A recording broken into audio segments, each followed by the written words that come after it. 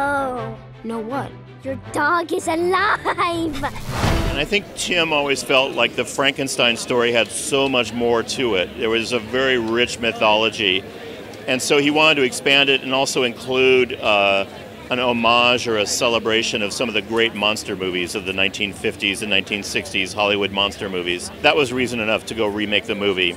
And also the stop motion technique is really unusual. Not that many people do it, and Tim loves the look of it.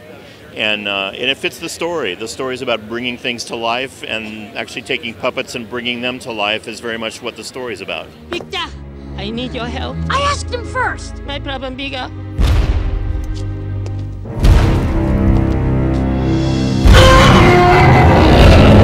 A lot of the character design is because that's Tim's handwriting. You know, that's what he draws like, so he has a very distinctive drawing style.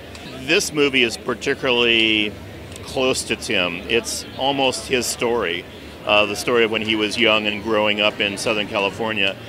So he designed the characters himself on this movie, and this is just the way he draws. He loves those tall characters with the big heads, and he loves that style of drawing. And that's why these characters are reminiscent of drawings you've seen before from Tim. To be able to take puppets and move them, it seemed like it fit the Frankenstein story a lot, as opposed to drawing it or using a computer to do it.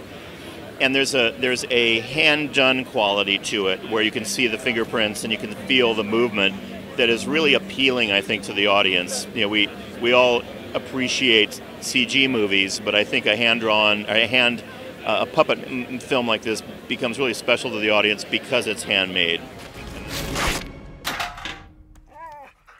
I can fix that.